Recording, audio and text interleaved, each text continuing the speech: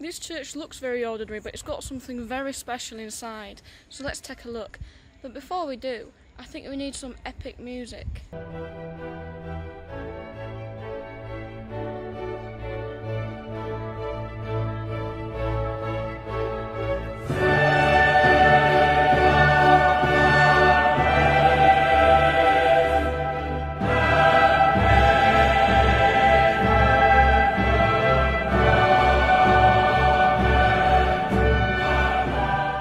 Okay, maybe Zadok the priest is a little bit overdramatic, but I wanted to capture just how impressive these are when you first see them, especially for the 15th century congregation who would have been the original viewers. To a largely illiterate population, these stories from the Bible and from the lives of saints would have struck fear and awe into their hearts and been an essential part of the medieval Christian life. Now, Pickering's church contains one of only 5 surviving sets of medieval paintings in churches, so we're going to take a really detailed look at them. Now, unfortunately, because I'm small, it's hard to get a really detailed image of these pictures, but there are actually HD images available in the guidebook, which I've taken pictures of and then which I'm going to put on the Facebook page. We start with St George slaying the dragon, who would become a favourite saint of both the Anglo-Saxons and the Normans. Then we have the story of St Christopher carrying the child Jesus across a river. St Christopher is at the entrance of the church as he is a patron saint of travellers.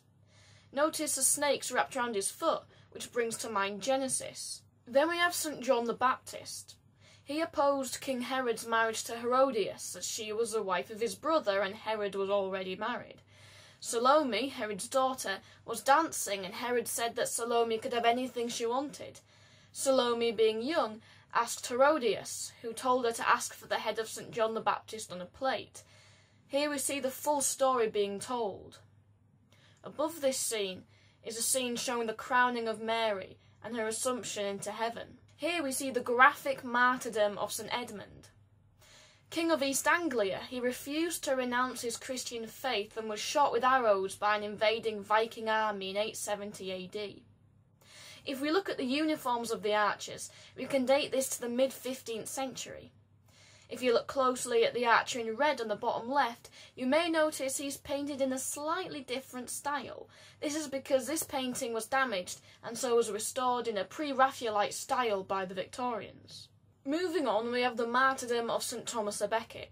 A close friend of Henry II, he infamously came to a sticky end when he fell out with Henry II over the state's involvement with the church, and Henry reportedly cried out, "Will no one rid me of this turbulent priest?"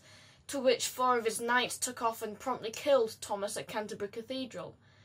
If you look at the armour of the knights, they are wearing the armour of Edward IV, and so we can date this as being painted between 1461 and 1483.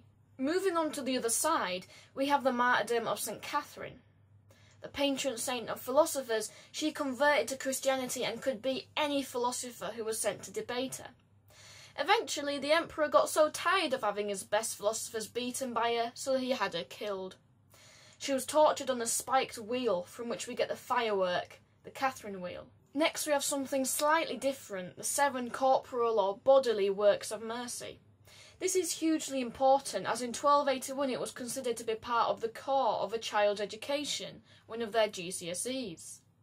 Drawn from various passages in the Bible, they are considered the main charitable duties in the physical world: feeding the hungry, giving drink to the thirsty, sheltering the stranger, clothing the naked, visiting those imprisoned, tending to the sick, and burying the dead. Finally, we come to the Passion and Crucifixion of Christ, which is sort of a culmination and climax to all the different stories which have preceded.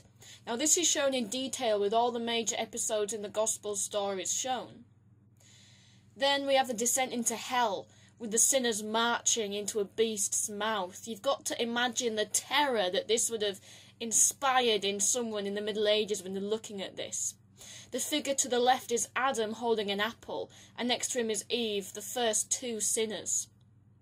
Finally, we come to the resurrection of Jesus, and it almost forms a cycle, with the resurrection image being an image of hope against the darkness and terror of hell. Medieval churches, monasteries and cathedrals would have been full of things like this, but during the Protestant Reformation in the 16th century, scores of religious art were removed or destroyed. This is because it was believed that they were idolatrous. They distracted people from worship and were banned in the Bible. Throughout the 16th and 17th centuries, countless pieces of artwork all over the country were defaced or hidden, including these wall paintings. At some point during the Reformation, they were plastered over and would remain hidden for centuries. These paintings were discovered in 1852 when plaster was removed from the wall.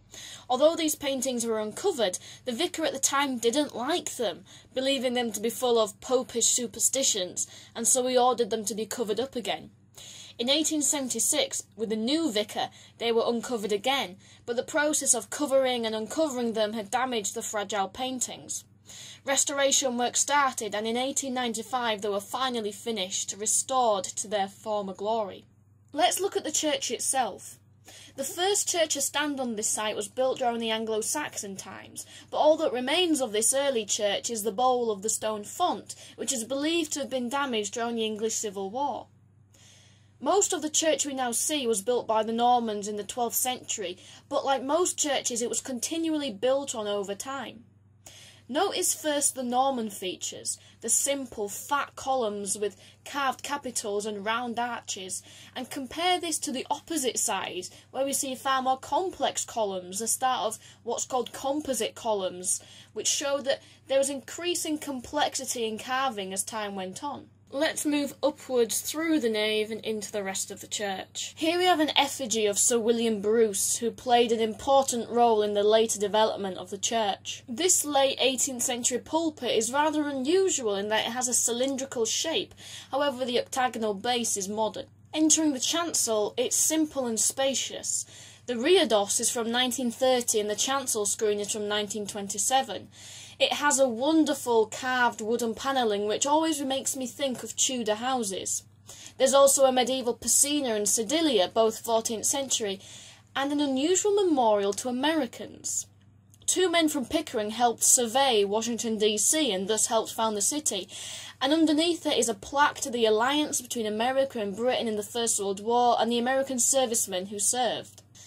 By the south side of the chancel is a beautiful little chapel containing two effigies of Sir and Dame Rucliffe, who lend their name to this chapel. The stained glass windows contain a very small monk who is difficult to spot, and maybe my favourite thing about this chapel is the really nice smell.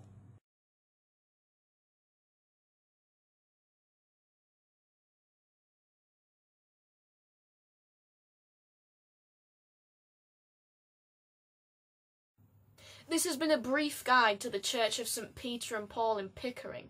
Now obviously you can't really get the full beauty of it unless you go see it yourself, but for a lot of you obviously that's quite difficult, and so the aim and purpose of these videos are to be a virtual tour of historical churches, so for those of you who can't visit these places you can at least get a glimpse of their beauty and majesty. So I hope that you found this video interesting and hope to see you again soon.